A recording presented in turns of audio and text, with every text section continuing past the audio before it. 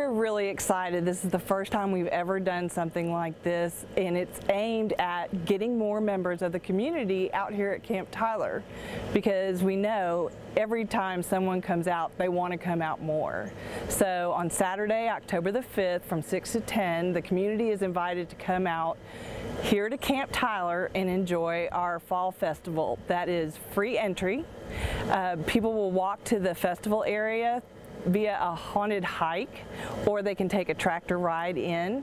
And then we have several vendors from all over East Texas that are going to be selling food or craft items, or they have informational booths and games with prizes and all sorts of things. We want to do a traditional community fall festival where we have bobbing for apples and cupcake walks and music playing and good food and lots of fun for everybody. Well, we are having a cupcake walk that the Girl Scouts of Northeast Texas are going to man.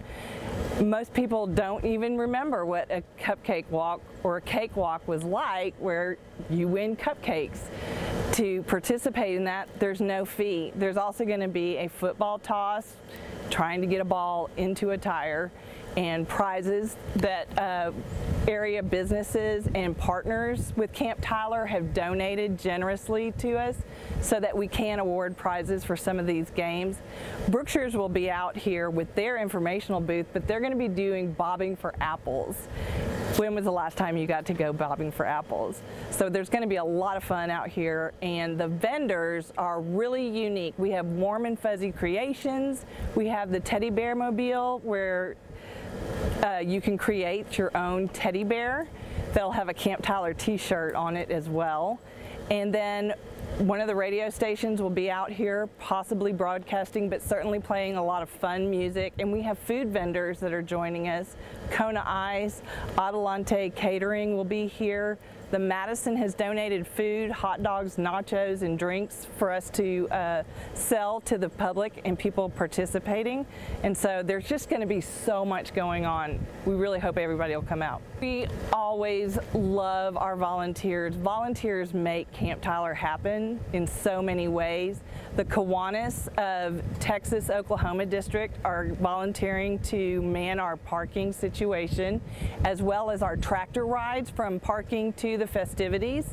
And then we have members of the Bullard High School Drama Club. They're going to man our haunted hike, dressed in costume, to escort people through the woods up into the festivities.